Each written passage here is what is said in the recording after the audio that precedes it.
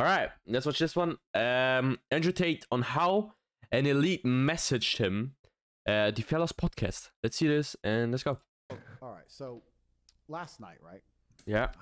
Come on. Can I say this? Free speech. You can cut it if you want to cut it. We'll cut it afterwards. If you want, yeah. You're an advocate. So last night, right? So I'm in London because you guys say like I didn't sleep. I was drinking last night as well, so I have a hangover too. As you can tell, I'm not completely on form. Yeah. What did you got? You went to club? No, well that does not seem true. No, so I was last night and I got a message on Instagram. Some guy I used to know for a long time, etc., etc.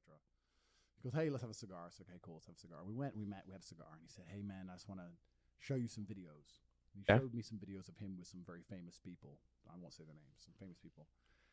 And he said, "Bro, you need to be careful." I was like, "What?" He goes, "When I was hanging around with these people, Don't have a heart attack near me, you fucking. They had to sell their soul Bro, why? to a degree to get that level of influence. These are like some of those famous people." Yeah.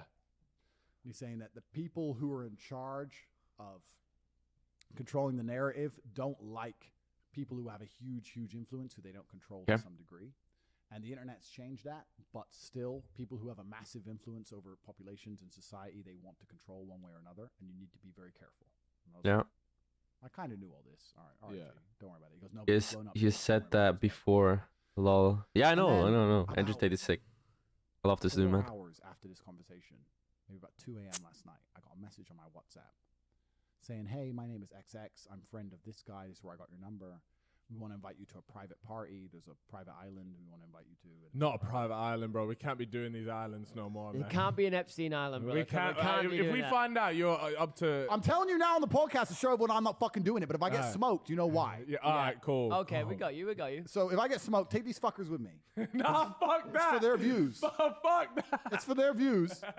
Oh yeah. You're Go for Chip Tate. You're gonna let your own son. You're gonna let your own son go out We like died this. together. Oh no. You know what? I'll ride or die, man. I'm out for you. All right, G. Cool.